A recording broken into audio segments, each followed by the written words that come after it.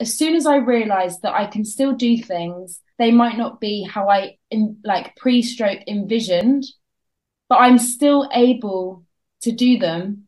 But it's letting go of the idea of like doing things perfectly and, Mm. and enjoying them for what they are. So I was, as I mentioned, like super sporty and into my fitness pre-bleed. And I think in the beginning I had this I unfollowed. I mean, I came off Instagram for months whilst I was just, focusing on myself. But when Mm. I re-downloaded it, I unfollowed, I muted everyone that posted that they were going to the gym. I unfollowed like so many fitness accounts because I was so envious that I couldn't move my body in the way that, you know, quote unquote, normal people could.